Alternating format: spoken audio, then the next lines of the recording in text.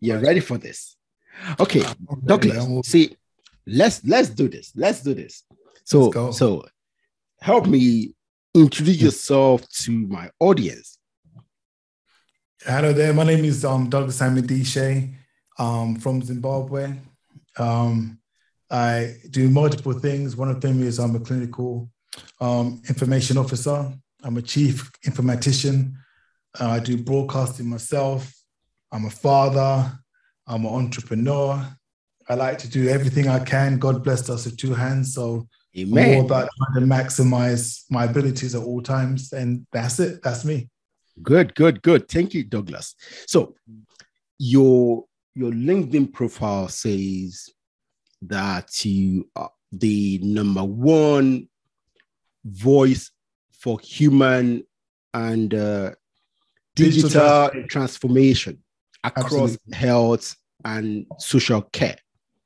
Now, what does that mean? Explain it to my audience. Well, basically, it means when we deploy technology that's supposed to transform a service, it's going from a state that is inferior to one that should be superior. It should be a state that has problems to one that has less problems or different types of problems. That's what we generally mean by change or transformation. Okay, we were trying to improve a process.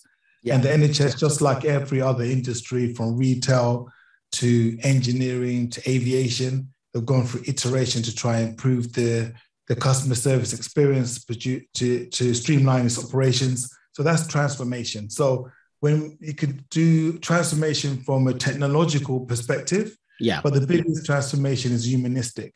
That's why I always like to talk about human and digital transformation together, because change, as we know, is the hardest thing for anyone to overcome. The slightest change, we have issues. Yeah. And COVID proved that in bulk for most people to suddenly work from home. A lot of people struggled. A lot of people didn't understand what the whole concept was and the impact it would have on their own home life. So change is something that's inevitable, but it's something that humans struggle to reconcile. Yeah. So I like to openly talk about digital change, transformation from a humanistic as well as a technological perspective. Great. I mean, looking at your studio, you have transformed your home into a studio, Yeah.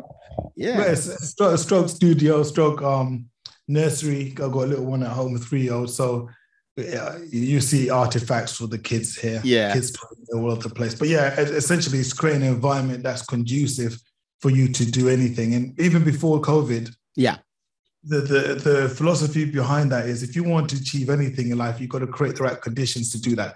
If you're athletes, you need to create the right conditions in your kitchen. Yeah. So you do away with all the fatty foods, all that kind of stuff that doesn't promote fitness.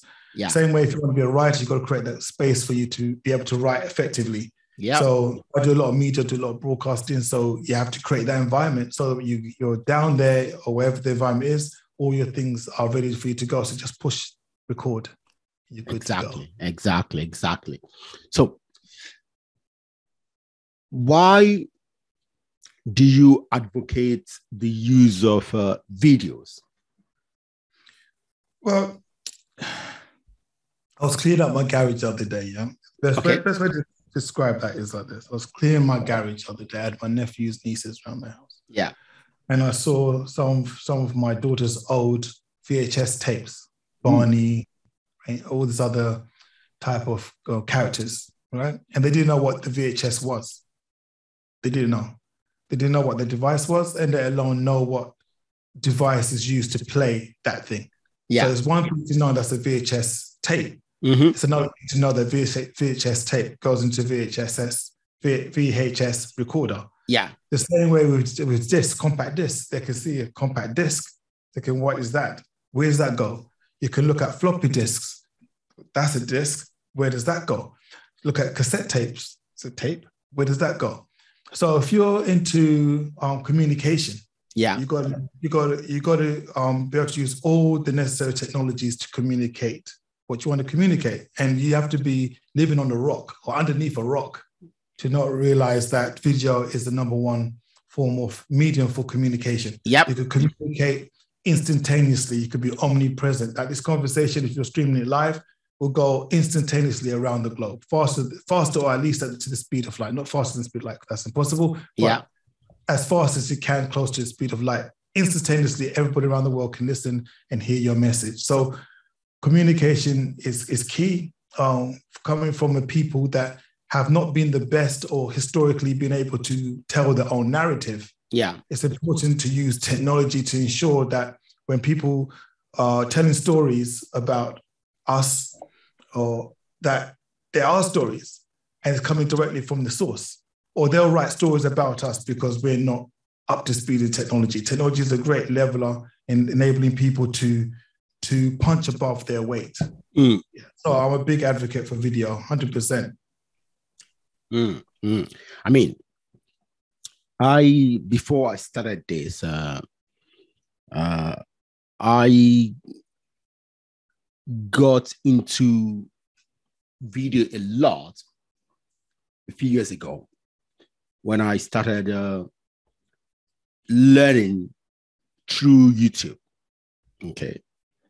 Like I told you when we initially talked, I had a stroke and I was indoors all the time, and I had to start learning things anew. So, and video was very instrumental for me to do that.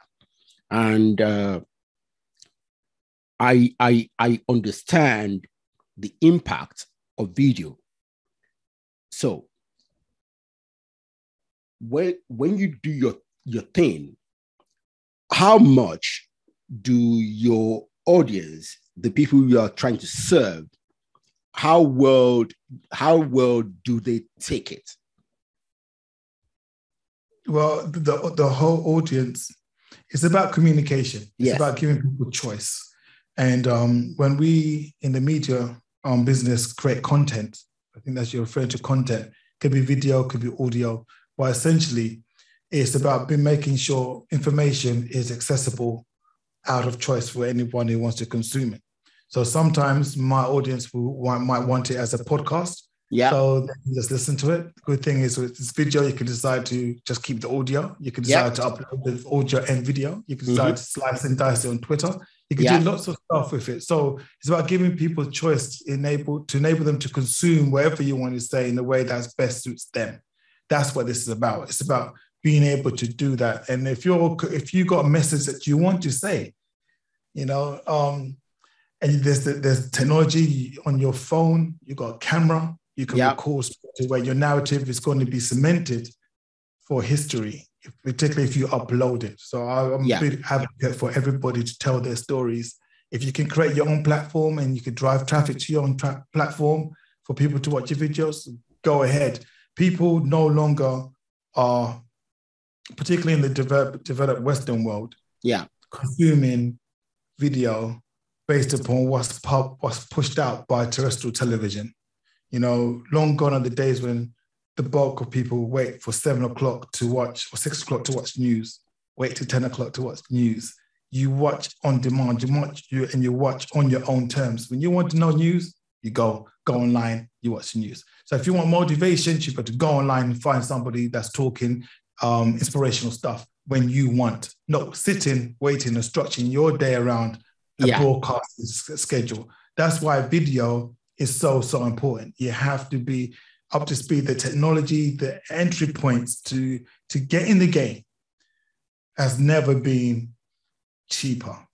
The number one influencer on for video across TikTok is African.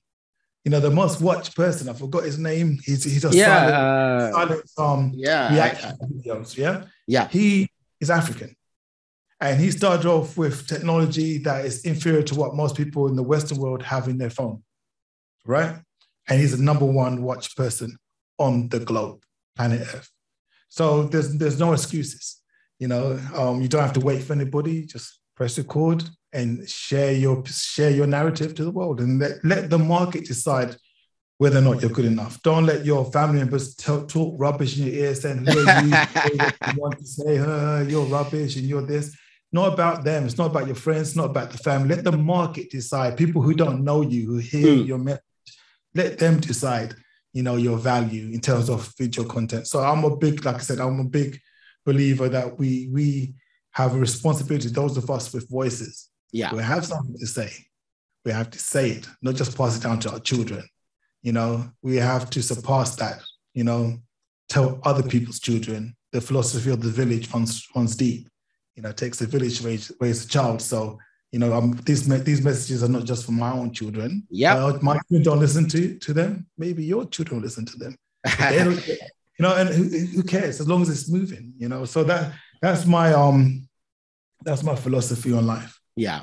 Yeah. See, I see this and I wonder how sustainable it is. This is what I mean. All the time I hear that we live in a digital world. Okay, I get it. You get it. I'm a big bookworm. Okay, I subscribe to Audible. Okay, I also subscribe to Netflix and Amazon Prime, even though I hardly use them. I listen to several podcasts. Okay, meet people on social media, and now with this what's it called? Internet 3.0 and the virtual world. Okay. So the question is we only have 24 hours in every day with all these things flowing. How sustainable it is? Because, hey, what can we do? It's something like that. I mean, and it affects, for me, it affects young people, for example, my daughters. Okay. You've only got 24 hours in a day. Do you think that's too much or too little?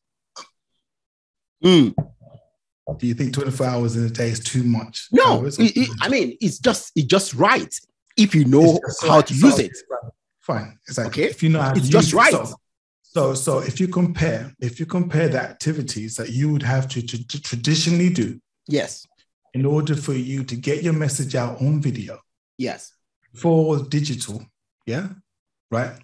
How long would that take? You'd be talking about using a video camera that still uses tape. You need to send it to somebody that will be able to edit that tape in strips. Yeah. That would take weeks, if not months, before you can produce anything. Yeah. Let alone distribute that around the world.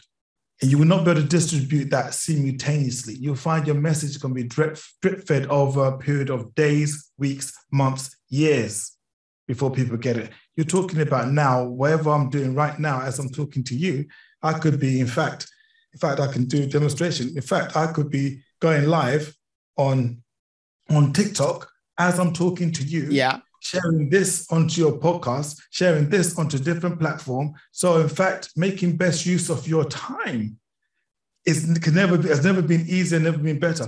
The challenge that we have is if you're a consumer or you're a contributor. Okay. That's what I think you're alluding to.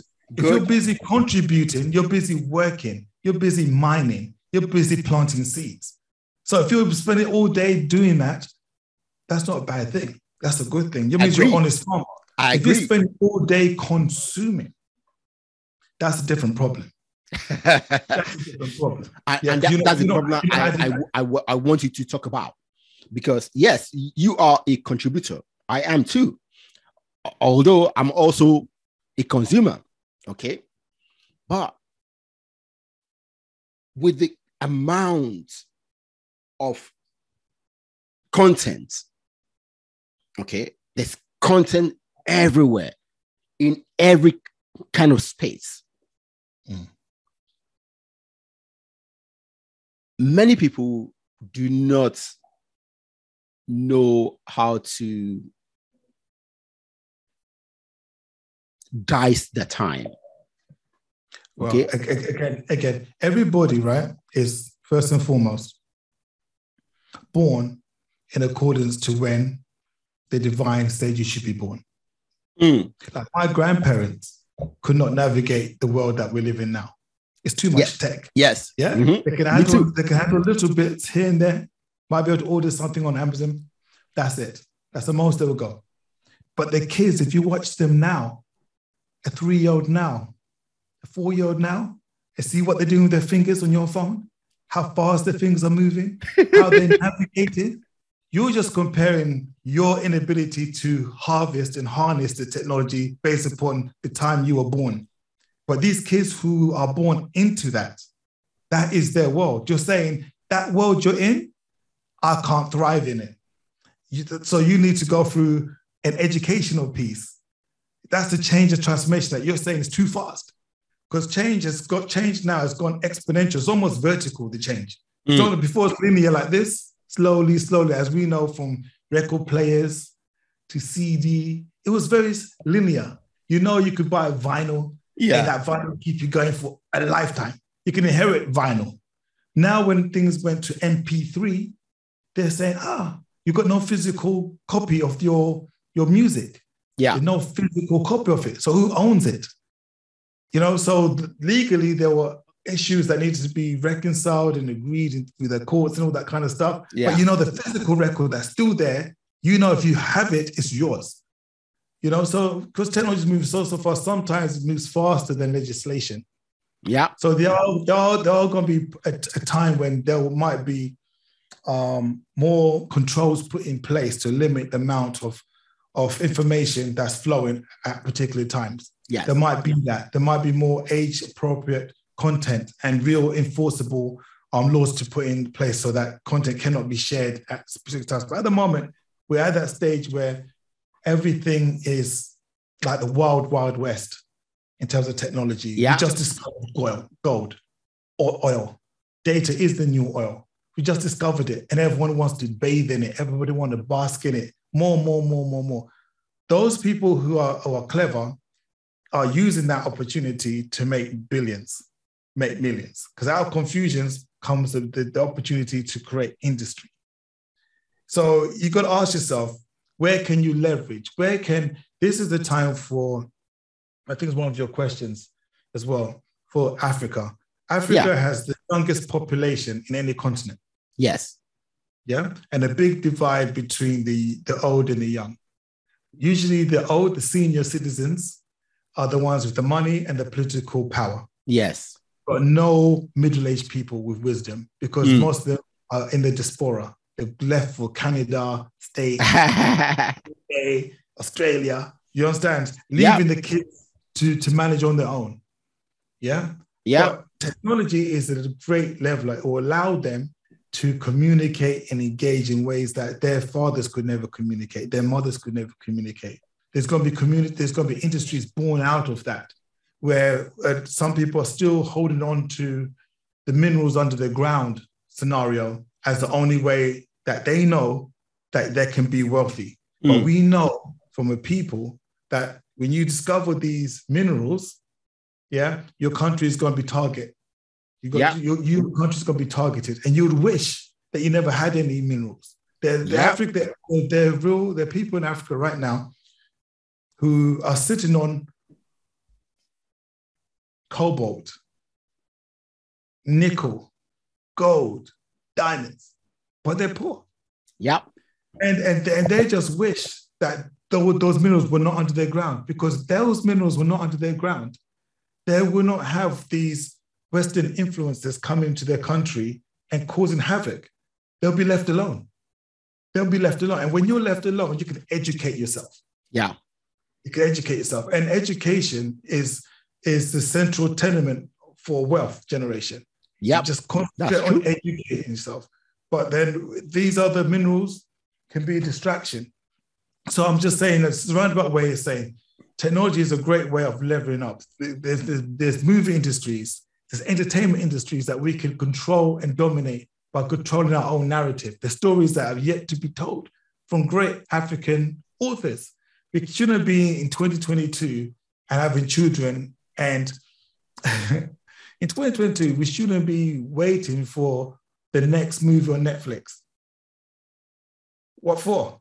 When you got technology now where you can have movies from your homeland coming in instantaneously. Why are we waiting for Netflix? Black people should be waiting for the next Black Panther. What for? It wasn't written by a Black person. Do you see what I mean? It's a Black character, but yeah, it wasn't written by a Black person. There are so many stories in Africa, real deep, philosophical, the best stories ever came out, into existence came out from Africa. From the Bible and so forth. Ancient Sanskrit came out from Africa. So why are we worried about Hollywood? If you're Nigerian, I big you up because Nigeria, Nollywood, done great stuff. Nollywood could continue on. Indian people don't worry about what Hollywood is doing because they're too busy with their Bollywood. Yeah. China don't really care what Hollywood is doing. They're too concerned with their own industry. You see, so I think technology will allow Africa to be able to do a lot more things, creativity in terms of creativity, music, the arts, video, documentaries, all of those things. I shouldn't have to wait for a reporter from the BBC to tell me about what's taking place in my own country. When I know I've got somebody on the ground who can just point with the camera and give me the rolling narrative there and there. I don't have to wait. So the question is this. Why are we waiting? Some people are not waiting. Many people are not waiting. From where I'm at, we're having this conversation. No, we wait? Based on how much the tech has grown, we having a large young population, right? Hold on. Then we should have been in the forefront. No. Let me finish. Your phone. No. Okay. Let me finish. You answer. You have a chance. See, we should have been at the forefront of developing all those things you just talked about. So the question is this. See, why are we not there? Okay. See, this is just like the question I asked someone on LinkedIn earlier today. Okay. Because she brings up very interesting things, very important things. But she will just narrate those things and as if we can do this. Okay. And I asked a question. I said at first, before I asked, I said, let us sit down and dissect all these things you say. Okay. And then when we do that dissections, now we'll find out why we are not doing it. Because it's good to say all these fantastic things. Okay. Cool. See, like you, a process person, I'm also a process person. So I know that the when you get in deep into the process, you find out the challenges, and then you also find the opportunities. Absolutely. Just to underscore what you're saying there. So I apologize if I was interrupting. I was trying to get a point that you were going to raise in. Come on. So what the issue that I'm trying to lay bare here is this. Yeah.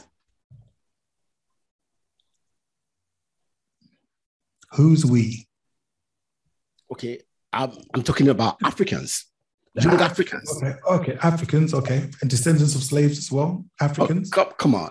No, it's important. No, we're talking about systemic systems. So let's talk about systems. So when we're talking about systems, we talk about what drives the system, okay? And what's dependent on the system, right? So it's important just so that we understand, because when we're talking about we. Yeah. If we're talking about Black people, for example, okay, and we're talking about African people and descendants of Africans, all those things, fine. So we've got context. It's important to have context. So we have breadth, right? Okay. So with breadth, then let's break down the systems within those systems, right? In a way that's manageable. Zimbabwe was, for example, independent in 1980. Yeah. 1980. Independent in 1980. It was the last African country to win its independence through civil armed struggle. Yeah. Yeah, the last one. Some countries have been independent from the 50s, 40s. Okay? So because of that, and colonization affected every African country differently. So when we are saying globally, why are we not moving? We've got to take a look at each country as an individual status and see how each individual country are doing. Like I was bigging up Nigerians with their Nollywood. Yeah. Nollywood has been the staple of me watching African films, even though I'm not Nigerian, because it still has a thriving movie industry. Yeah, you understand, because is the second largest in terms of production. Yeah, exactly, and it's one of the first countries to be independent in Africa. Yeah, close to it. Zimbabwe being the last country to be independent. Okay, the very last. Right. So if you're talking about age and time to do things, everyone has to be able to undo the way they're colonized. People colonized in different ways. We've meant they were left in a different state upon independence. Some people were left, like my colleagues from Mozambique, in a state where they had no industry at all, because the colonizers there left, the Portuguese left, and after decimating everything there. So they have to start from scratch and talk about educating themselves. Even our South African brothers denied education for such a long time. Yeah. So you got to ask, how long does it take to educate a human being to adulthood? Well, 0 to adulthood, 18 years at least. Yeah. Then that person who's educated has to be able to educate his children. You see what I'm saying to you? Yeah. And then throughout the whole process, they have to be able to create an environment whereby technology is accessible to them. So I've got right now, I'll show you this. This is my new laptop, yeah? Yeah. It's a new laptop, right? Not everybody can afford the latest technology. Okay. Not everybody's country has access to 4G, 5G, Wi-Fi connectivity. Yeah. So it's about leveling up. And the good thing about being part of the diaspora is we have the ability to support our brothers and sisters back home by sending back technology that we think is obsolete. But for them, it's still advanced enough. Yeah. And then we have to create the right environment for them to be educated in knowing how to use those things. Because governments, unfortunately, they're still very much, those countries that are mineral rich are still focusing a lot heavily on the minerals and the ground than the uplift of education in their people. So until we get to the stage where the young are more educated, yes, and have access to technology, then we can talk about God. I see a lot of passion in these young people. I see it all the time. Their eyes light up. They want to use it. But when you go home, you've got no electricity. You know, you cannot justify having your phone on at home to practice doing anything. Yeah. You know, so we have to help them out. I think it's a collective effort. I do agree with you. Okay. I agree with you about all this. Okay. We African in diaspora have a lot of things to contribute. Okay, we have a lot of things to contribute. And for me, education is the most important tool that the government can contribute.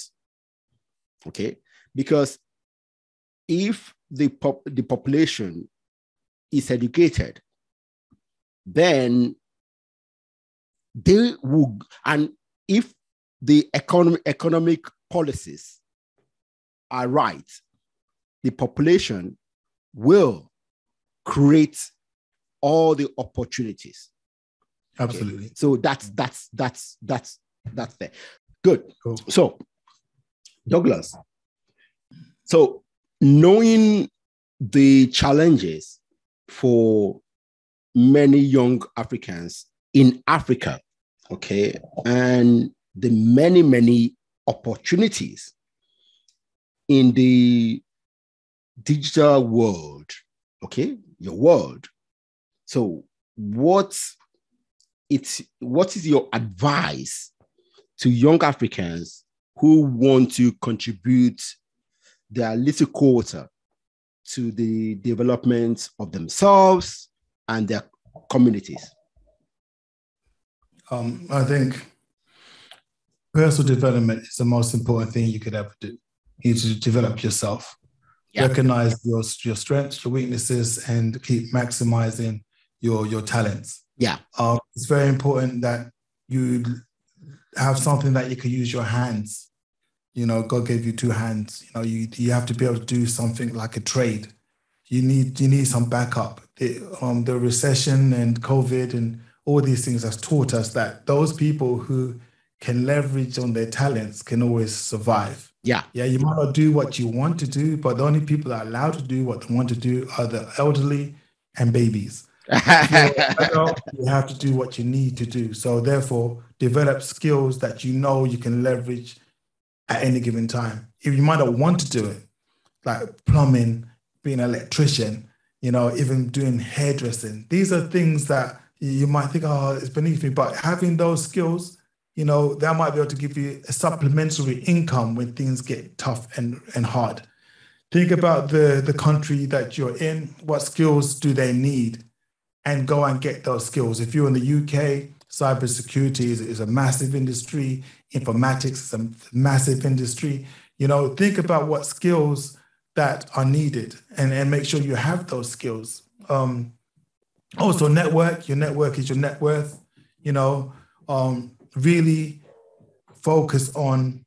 Sorry, I've got somebody coming on my door, so the one's excited. So yeah.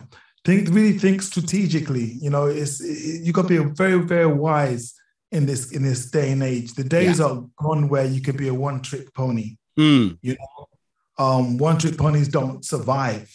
You know, you got to have multiple skills and continue on your personal development. Like, for example, like I say, is for myself, my passion, my skills in video has allowed me to pivot at any given time. A new career, a new industry, a new business model, because I can do something else. So when you're applying for a job and you know there's acute shortage for a particular vacancy, ask yourself what will set you apart from your competitor. If you're in a classroom, if you're in like doing your O-levels and you still got your classmates, you got to look at your classmate as competition. Because when you go for a job, your classmate now is your competitor. So you're laughing and joking, but when you both applying for that job, they become a competitor. So what's going to differentiate you from your colleague? What is it? We call it X factor. What is your X factor? What is something that you do and only you can do that?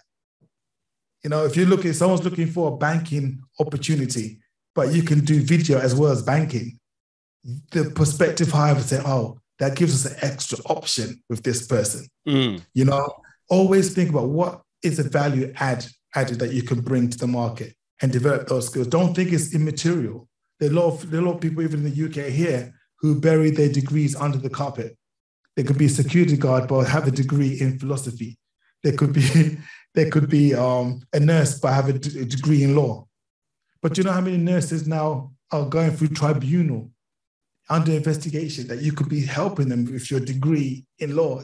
You could start your own practice. You know, there's always, once you got something additional, it gives you this uniqueness and it reduces the amount of people that has the same skill set. And that's what I will say to anyone, whether you're in the diaspora or whether you're in Africa.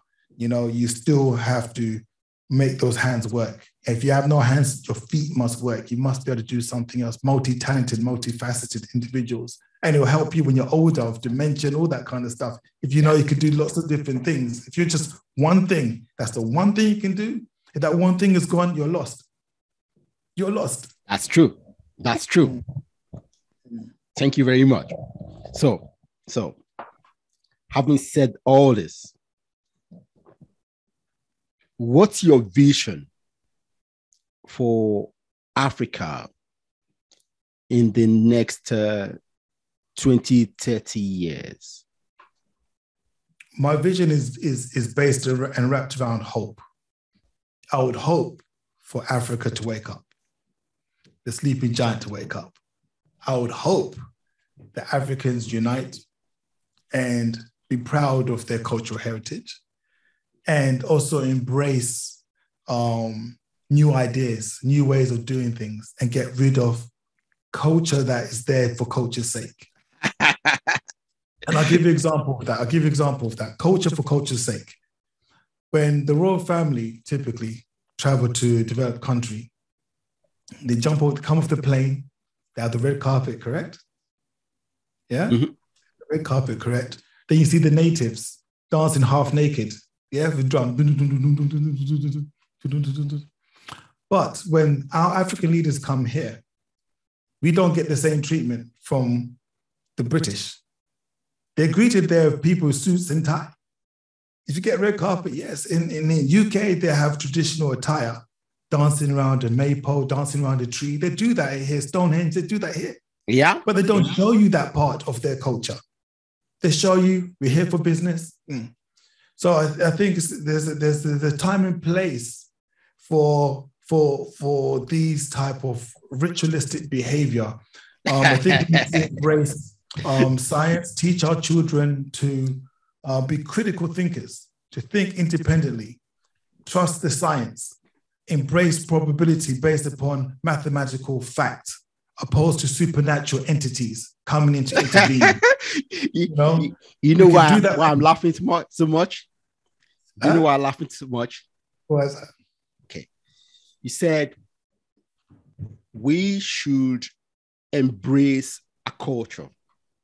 And then you started saying, okay, yes, we should embrace a culture, but then certain cultures we need to get rid of.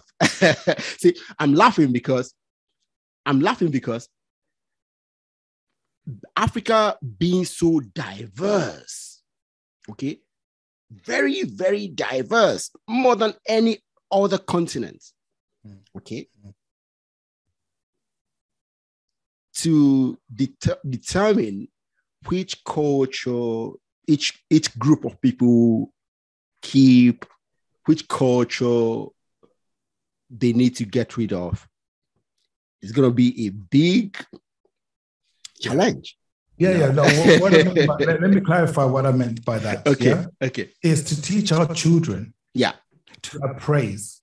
Yeah. I didn't mean get rid of. Okay. I mean appraise. Okay. The praise based upon critical thinking. And this will undo this paradigm that we actually have here, where the young are considered too young to be president because you're 35 or 40, because you got somebody in your house that's 80 years of age, 88 years of age, 90 years of age, yeah? And you can't be wise at 40. You can't be wise at 45, yeah? You cannot lead a country, African country at that age. When in Europe, in Canada, you got people there at that age ruling a developed country, but we can't do that.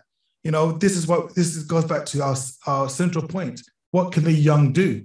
The young need to be able to take a look at some of those teachings and apply it in the right context. Okay. I'm not saying get rid of. Okay. It's about being able to. If you're a parent and you don't teach your children how to think, yeah, not what to think, but how to think. How to think. I agree with you. How to think. Yeah. They're supposed to be embracing traditions that they actually understand and value at the time. Yeah? They're not supposed to be doing things just because this is how it's always been done around here, but don't really subscribe to it. And if they don't see any benefits, or like, for example, there's no point in saying, oh, this person's unsuccessful because somebody done witchcraft on that person. Yeah? Or you want to get investors from Europe to come and mine for gold at that valley, because some spiritual witch doctor you paid in US told you that if you dig there, there's going to be minerals. Yeah. I'm talking about being able to critically appraise, because culture, for all cultures, not African cultures, are not picking on anyone. All cultures are set to control a people. Yeah, culture serves nothing but the culture itself. And if you're talking about Nigeria, Ghana, Zimbabwe, any of these African countries, I'd have also asked you, who controls that culture? You won't know who controls that culture. You're all following blindly, as if there's somebody who's telling us, actually, you don't do that. You do this. Because it's now self-serving. The system is now gone symbiotic, right? It's running itself. This is why when we talk about, say, for example, the council culture, where these young people now are cancelling things that they don't like, You're cancelled, right? So my question again, it's culture now. It's culture of the day, right? The council culture. Yeah. They even call it council culture, right? Yeah. Right. So how do you uncounsel yourself? Who do you go to uncounsel yourself?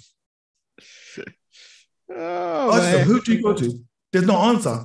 There's no such body. But the community can say you're cancelled. Yeah. But there's no one to say you're uncancelled because there's no such body exists. It's like your village. You're in your village, and in your village, you were told, okay, you can't marry that girl because she's from the wrong tribe. Yeah, you shouldn't marry her. She's the wrong tribe from you, but you love her. So you follow your culture. You don't marry her. You end up being with a woman that you don't love to appease a culture. Right? Yeah. And so you're not only mistreating a woman that you don't love, the child that you're going to bring into the world, you don't truly love because you're pining for somebody else. Ask yourself how many people have not traveled outside the village because they don't want to upset their culture. Yeah. Have not taken on work because I can't work on this particular day because this day is sacred. Okay, you got no job then, you start then. Ask yourself, time and time again, when you're embracing culture, it has to be able to serve you, to protect you, to enable you to thrive. From when it's now stopping you. Yeah. See, now you got a problem. Now you got a problem. Douglas, see, all these things you just talked about, I buy it. Okay. In fact, I was born in my village, okay? And I left the village at age 5, went to Western Nigeria, but we usually travel back home every summer, okay? We spend at least a month. And that's when in my village, there are so many traditional festivals that happen then. So we are always involved every year. Okay. So see, I love the culture, the tradition, I grew up with my grandparents, my grandmother, my great-grandfather, one of my great-grandfather. So I'm very into my culture. Okay. Mm-hmm. But just like you said, we don't hold on to culture for culture's sake. Okay. This is a very important thing we need to talk about some other time. Okay. Because many people talk about holding on to several things that let's say Africa in general, that we do, okay, as a people, things that haven't helped us to move forward, okay? And it's something very important, okay? So unfortunately, we can't talk about it today, okay? No, thank you very much for that. Sometime, maybe we come again together and we talk about all those things.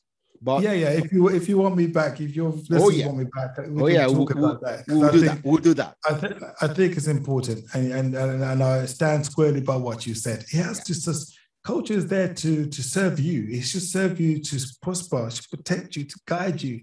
if it's holding you back, it's stopping investment in your country, if it's making you present yourself as somebody that cannot be trusted, as somebody that is not intelligent, you can turn on your culture. For me, I would ban every African leader right now, and anyone from the Caribbean. If the royal family or anybody wants to come and do business with you, you need to be meet and greet in a suit and tie. In a suit and tie. Don't be having dancing around naked and half naked, your women dancing through flames, wild animals, none of that. You greet them as they expect to be greeted, to do business. To do business. That way, when you go to China, after state banquet, they will show you traditional dancing. Yeah. Yeah. But not the first thing. First impressions last. The first thing. And that is the image that's broadcast across the world. Yeah. Then we complain that we are treated like second-class citizens. Where the first image people say, the royal family, Prince blah, blah, blah, is going to see blah, blah, blah. And the first thing they see is, wella. That's what they see. That's what they need to show on TV. And then we complain that we're being treated, we're not getting respect. People don't think that we're intellectuals. I will take you straight to a university. Let's talk. Let's have this conversation in a university. You meet our brilliant minds. In fact, I'll get my brilliant minds to pick you up from the airport. My most intelligent people will pick you up from the airport. That's what we're supposed to be doing. Not bringing flamethrowers and traditional dancers before you even talk business.